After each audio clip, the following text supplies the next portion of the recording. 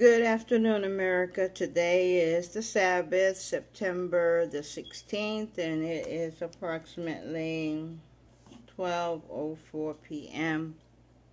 Because Psalms 136 is so long, and so is our reading for today, I'm going to just read Psalms 134. We've done it before, and it's okay to read it twice.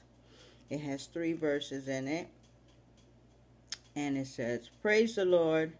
It's a psalm of ascents, and it is an anonymous song. Praise the Lord, all ye servants of the Lord, who minister by night in the house of the Lord. Praise the Lord, all ye servants of the Lord, who minister by night in the house of the Lord. 2.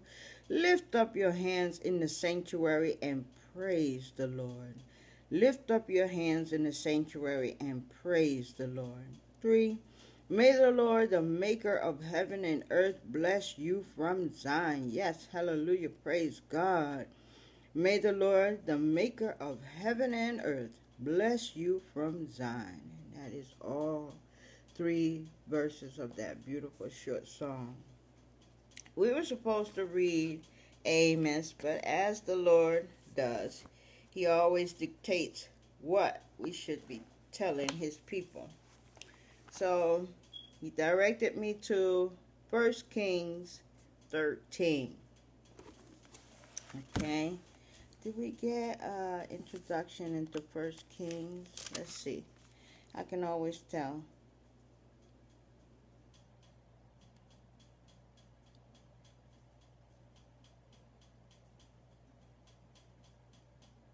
Yes, we have had a introduction into 1 Kings, and because the story is so long, we're going to go ahead on and go straight into the reading. We're going to be reading from 1 Kings 13. It's a very long chapter. It has 34 verses. It is laced with gold for prophecy and red for discipleship. And we have a few verses of black for sin, verse 18 and 19, 33 and 34. And we have a few powerful verses of green for love. And we have one verse of orange for your faith.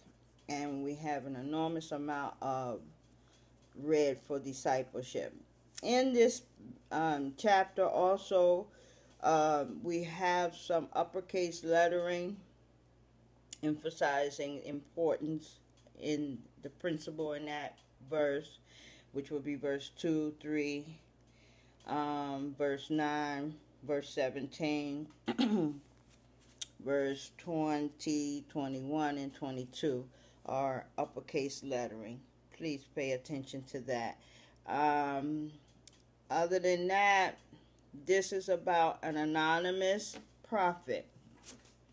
In the book, in the Bible, there are many prophets which we know their names. Our Lord Jesus Christ, John the Baptist, Jeremiah, Jonah, just many, Moses, Aaron. All of these are known. Samson, Samuel, all of these, David, all of these are known prophets. Some of these prophets are consecrated from the womb. That will be Jesus Christ, our Lord, John the Baptist, Jeremiah, Samuel. These are prophets that were consecrated from the womb. Joash, who becomes a king, is also consecrated from the womb. And some of these prophets, their birth is announced. Jesus Christ's birth was announced. John the Baptist's birth was announced. Joash, which we're going to read about today, he becomes a king at a very young age, and he is also hidden for a short while before he takes hold of the kingship. He is hidden for a while by those that were designated to protect the very young child king. So we're going to be reading about an anonymous prophet. The Bible, which stands for basic information before leaving Christ, is laced with anonymous prophets who did very, very important jobs. They're anonymous because we don't know their names, but we do know their deeds. And this particular story has a lot to do with following the instructions of God. If God gives you a set of instructions and you fail to follow those instructions to the letter, there is a severe price to pay for that. Now, it doesn't apply to the angels of God because they never fail in their duties. It's generally men, the human, that fail in their duties, and it's generally them who disobey the orders given unto God. But the angels are not like man. They're not mortals like us, so they never fail in their duties. If a disaster comes, and there are two types of angels that are sent to the world. Those angels that are to save someone, those are the ones that usually you hear about how they were able to survive a disaster. And then there are another set of angels, and they come to pick you up. So those are the dead bodies that you find, that the world finds. But either way, whether they're pickup angels or saving angels, they never fail at their job. But because we are human and mortals, we can at times not follow the instructions of God according to the way He gives them to us. And when we do fail in our task, we pay a very, very serious price for that. And we will find that in this particular story. Okay. I want to give you some information about certain things that you will hear about in this story. You will hear about sepulture. A sepulture is a place of burial. You literally use a place of burial. Genesis 23, 6. It says, "Hear us, my Lord." My Lord would be a respectful way of addressing an individual or a stranger. You would say in the biblical times, you would say "my Lord" to a stranger. In the biblical times, a wife would address her husband as "my Lord." Anybody in any authoritative position would be addressed as "my Lord." So in the Bible, "my Lord," the word Lord, is written in two forms. It is written in lowercase Lord, and it's written in uppercase Lord. When you see it in the Bible written in lowercase Lord, that means that individual is speaking to a man. Being that man an individual of authority, or a prophet, or a master, he will be addressed as "my Lord," and that word will be written in lowercase Lord. Now, in the New Testament, you'll see it a lot, as well as in the Old Testament, when they're speaking about when the prophets are prophesying about the coming of the Lord Jesus Christ. It is then written in uppercase lettering Lord. That means you're talking about the Lord Himself. In the New Testament, it is the same thing. When addressing Jesus Christ, that word is written in uppercase lettering. Or when you're saying "Lord God," it is also written in uppercase lettering, so that the reader knows that, okay, this is referring to our Savior, or this is referring to God Himself. If it's written in lowercase, it's referring to a man. So those are the two different ways you can see the word Lord being used in the biblical term. Um, Also, a sepulchre was a place of barrier.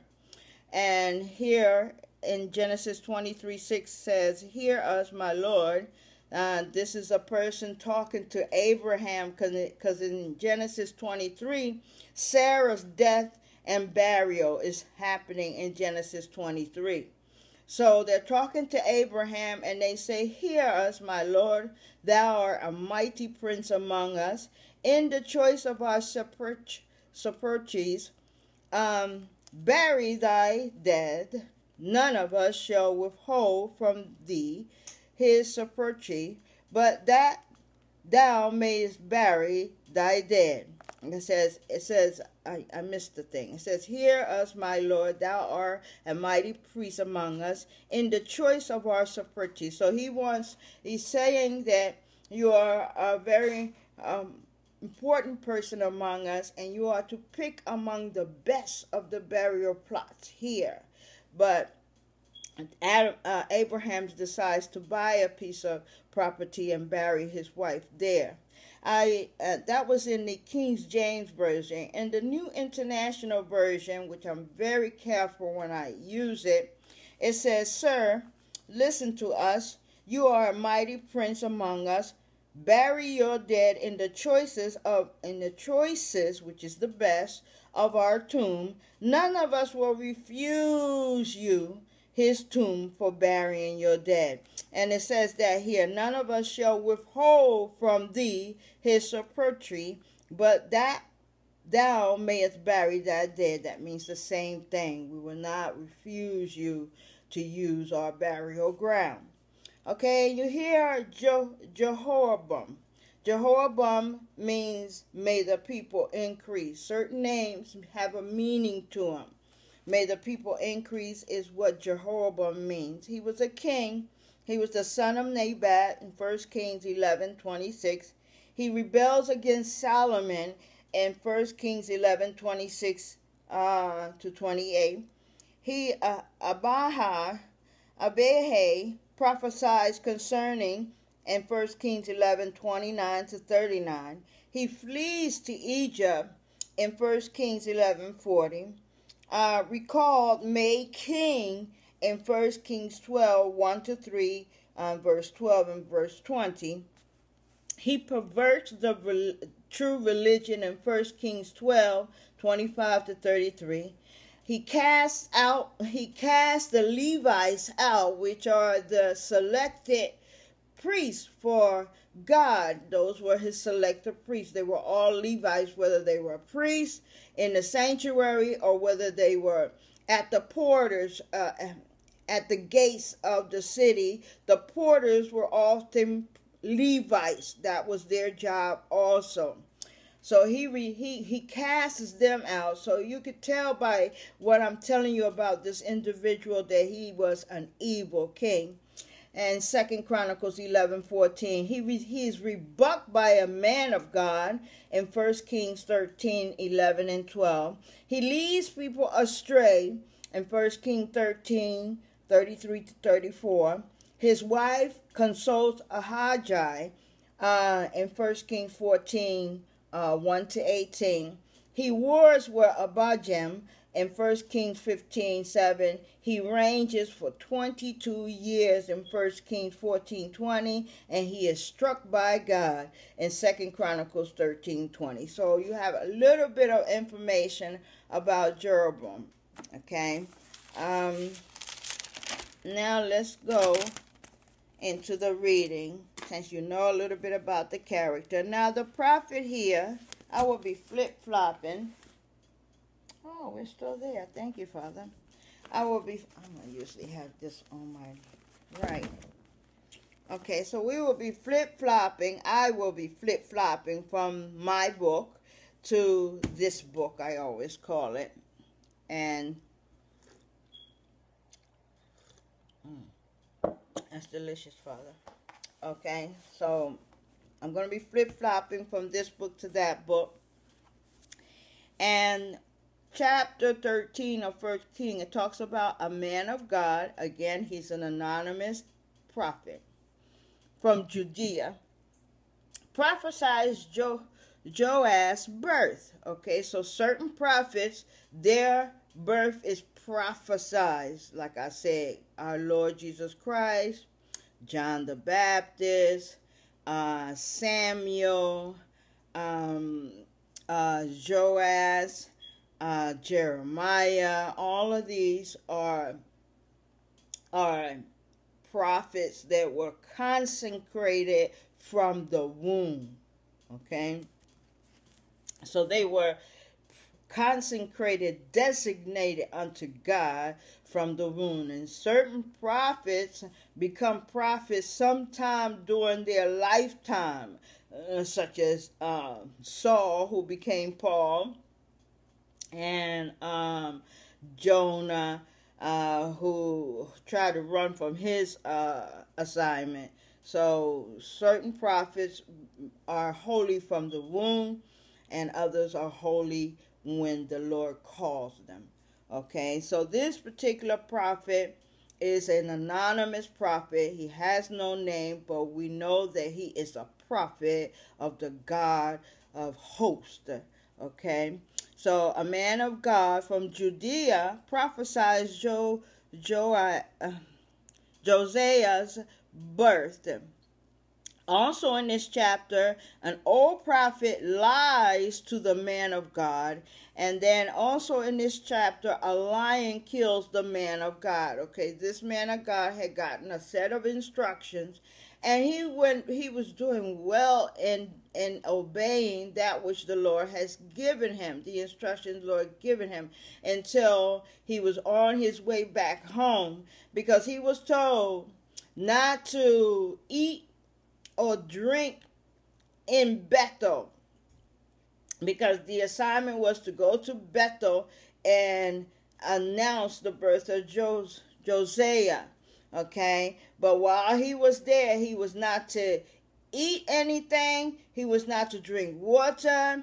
He was not to eat or drink water in Bethel. Okay, those were the instructions. And he was also told that he was not to return home the same route that he took to get to Bethel. So he was doing his job. He delivered the message.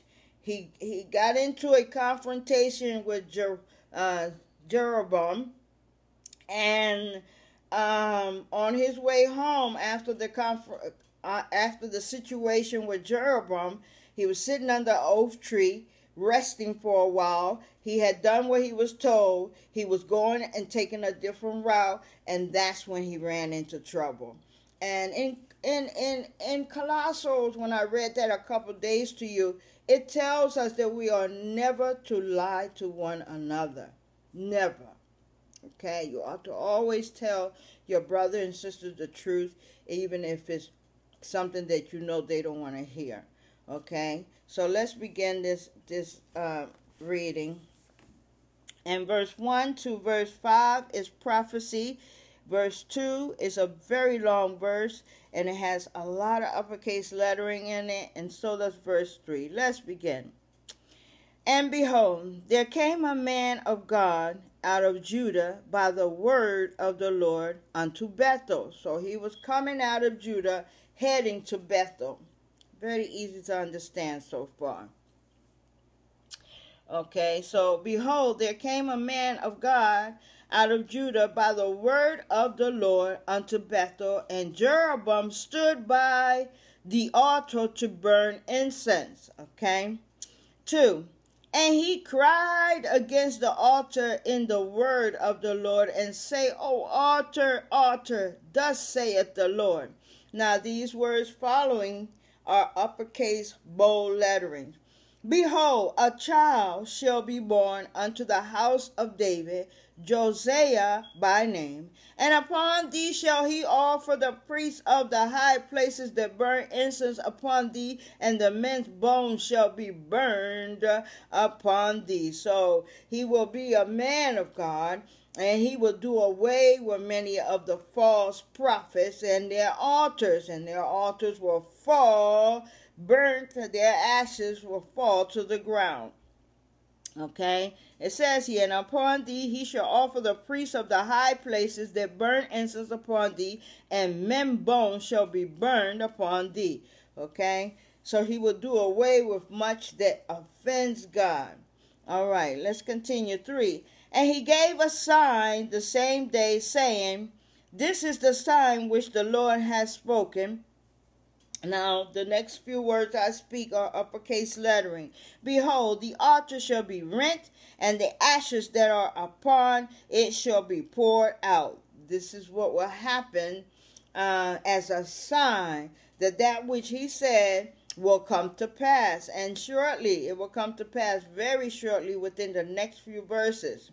Okay, let me read it 2 again. And he cried against the altar in the word of the Lord, and say, O altar, altar, thus saith the Lord, Behold, a child shall be born unto the house of David, Josiah by name, and upon thee shall he offer the priests of the high places that burn incense upon thee, and men's bones shall be burned upon thee. 3. And he gave a sign the same day, saying, This is the sign which the Lord has spoken. Behold, the altar shall be rent, and the ashes that are upon it shall be poured out. 4. And it came to pass when King Jeroboam heard the saying of the man of God, so he's standing nearby, and he's hearing that which the prophet is saying. And it came to pass when King Jeroboam heard the saying of the man of God, which had cried against the altar in Bethel, that he put forth his hand from the altar, saying, Lay hold on him. And his hand, which he put forth against him, dried up, so that he could not pull it in again to him. So the king went to put his hand out, to put his hand on the prophet, and the hand got stuck. It got stuck because he could not control the hand. The hand stayed in the same position. It's like this. It stayed in the same position, and he was unable to control that arm. Okay? So I will read that again. And it came to pass when King Jeroboam heard the saying of the man of God, which had cried against the altar in Bethel, that he put forth his hand from the altar, saying, Lay hold on him.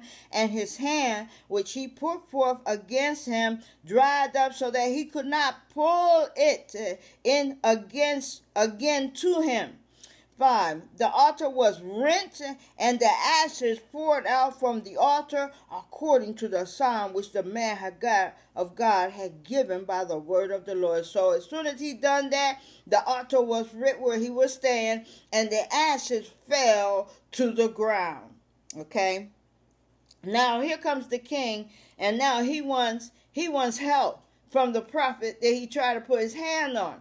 He says, And the king answered and said unto the man of God, Entreat now the face of the Lord thy God, not my God, but your God, and pray for me that my hand may be restored me again. And the man of God besought the Lord. He begged God. He begged the Lord. And the king's hand was restored again. Was restored him again and became as it was before. Okay, so let's go here and read it from 1 to 6. The man of God from Judah. Of course, when I read it from this book, it's always going to be a lot faster. Okay. By the word of the Lord, a man of God came from Judah to Bethel, as Jeroboam was standing by the altar to make an offering. 2. He cried out against the altar by the word of the Lord, O altar, altar, exclamation mark. This is what the Lord said. A son named Josiah will be born to the house of David. On you he will sacrifice the priests of high places who now make offerings here, and the human bones will be burnt on you. 3. The same day the man of God gave a sign. This is the sign of the Lord. This is the sign the Lord has declared. The altar will be split apart, and the ashes on it will be poured out. 4. When King Jeroboam heard what the man of God cried out against the altar at Bethel, he stretched out his hand from the altar and said, Seize him! Exclamation mark. But the hand he stretched out towards the man shivered up so that he could not pull it back. 5. Also, the altar was split apart, and its ashes poured out according to the sign given by the man of God by the word of the Lord. 6. Then the king said to the man of God, intercede with the Lord your God and pray for me that my hand may be restored. So the man of God interceded with the Lord, and the king's hand was restored, and it became as it was before. Okay, did we do 7? No, we did not. So we're going to go back here to 7. By the way, 1 to 5 was gold for prophecy, 6 was orange for your faith, and 7 to 17 is red for discipleship. Pay attention. And the king said unto the man of God, come home with me and refresh thyself, and I will give thee a reward. So after the man of God prayed on his behalf, and his arm was restored, the king invited him to come to his home so that he can offer him a reward. But the man says to him, even if you gave me half of your house, I would not eat or drink there. All right, let's read it. And the king said unto the man of God, come home with me and refresh thyself, and I will give thee a reward. 8. And the man of God said unto the king, if thou wilt give me half thy house, I will not go in with thee, neither will I eat bread or drink water in this place. 9 has uppercase words. I will let you know when we get there. For so was it charged me by the word of the Lord. So was it charged me. That means that is his instruction by God. Okay? For so it was charged me by the word of the Lord, saying, here comes the uppercase lettering. Pay attention, don't miss it. Eat no bread. This is all bold letterings. Eat no bread, nor drink water, nor turn again by the same way that thou comest. So he's telling God instructions to the prophet was not to eat any bread, not to drink any water, and not to go back home the same way he came to Bethel. So he had to take a different route going home. Okay, 10. So he went another way and returned not by the way that he came to Bethel.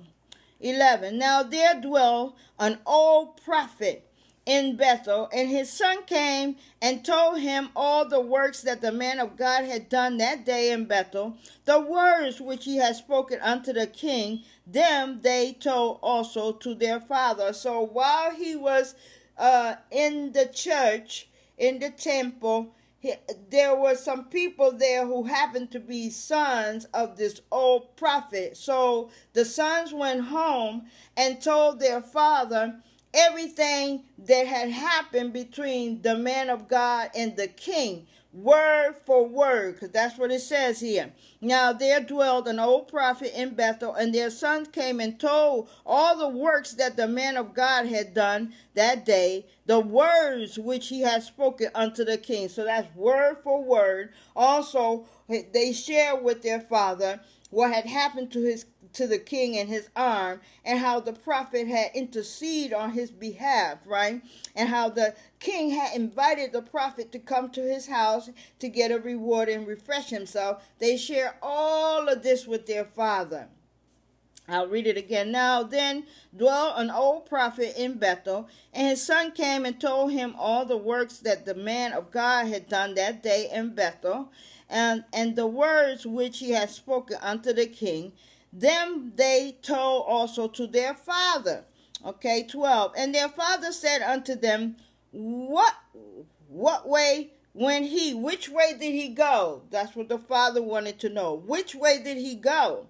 For his sons had seen what way the man of God went, which came from Judah. So the sons were aware which direction the prophet was heading. Excuse me, Father. 13. And he said unto his son, Saddle me the ass. So they saddled him the ass, and he rode thereon. 14. And went after the man of God, and found him sitting under an oak tree. An oak, it says here. It doesn't say tree, it just says an oak. So we all know it's a tree.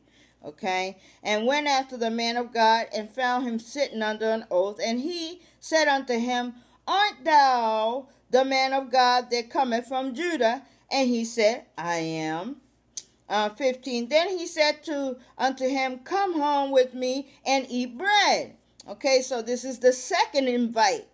Okay, this is the second invite for him to do what God has told him he cannot do. You cannot eat bread. You cannot drink water in Bethel. And you must go home a different direction. So he was heading home. He was heading home a different direction. He was on course so far until this old prophet shows up and lies to him. Okay, in order to get him to come, he lies to him. All right, and this is the lie he tells him. Then he said unto him, Come home with me, verse 15. For those of you who are just joining us, we are in 1 Kings chapter 13, verse 15. Then he said unto him, Come home with me and eat bread. 16. And he said, I may not return with thee, nor go in with thee, neither will I eat bread nor drink water with thee in this place. So he was telling the man what he could not do. He could not eat bread. He could not drink water. He could not go with him anywhere. So here comes the lie. 17. For it was said to me by the word of the Lord. So he's telling the prophet, this is what the Lord said. I must not eat bread, I must not drink water, and I must not go with anyone. This is the command given to me by the Lord. Okay, so that's what he's saying here. It was said to me by the word of the Lord. And here comes the black bold lettering. Thou shalt eat no bread, nor drink water there, nor turn again to go by the way that thou comest. Okay, this he shared with the old man, old prophet. Okay, here comes the lie, which is in my book is black. 18 and 19 is black. Okay, he says unto him, I am a prophet also as thou art, and an angel spake unto me by the word of the Lord. Oh my God, that was a lie. He lied to the prophet. An angel didn't come to him. His sons came to him and shared with him everything that had went on in the church at Bethel. Okay, so it was no angel that came to him, and he lied to him to coach him to come follow him. So he said unto him, I am a prophet also as thou art. And an angel spake unto me by the word of the Lord, saying, Bring him back with thee unto thy house, that he may eat bread and drink water. But he lied unto him. Okay. 19. So he went back with him and did eat bread in his house and drink water. Okay, so let's take it from here, from this book. And if any time this book says something that is not correct, America, I will let you know, because my spirit will let me know this is incorrect. Okay, so let's take it from 7. The king said to the man of God, Come home with me and have something to eat, and I will give you a gift. 8. But the man of God answered the king, Even if you were to give me half your possessions, I will not go with you, nor would I eat bread or drink water here. 9. For I was commanded by the word of God, you must not eat bread nor drink water or return by the way you came. 10. So he took him another road and did not return by the way he had came to Bethel. 11. Now there was a certain old prophet living in Bethel, whose sons came and told him all that the man of God had done there that day. Oh, Father, you still have time. They also told their father what he had said to the king. 12. Their father asked them, which way did he go? And his son showed him which road the man of God from Judah had taken. So 13. So he said to his sons, Saddle the donkey for me. And when they had saddled the donkey for him, he mounted it. 14. And rode after the man of God. He found him sitting under an oak tree. And I see here it says oak tree, but in the Bible it says sitting under an oak. So they added a word. And it is a sin to take away from these words or to add to it. So when I see something wrong, America, I point it out to you. Okay? And asks, "Are you the man of God who came from Judah?" "I am," he replied. 15. So the prophet said to him, "Come home with me and eat." 16. The man of God said, "I cannot turn back and go with you, nor can I eat bread or drink water with you in this place." 17. "I have been told by the word of the Lord, you must not eat bread or drink water there or return by the way you came." Okay, 18. We're not going to finish this. We're going to do half of it today and half tomorrow. So we're going to stop at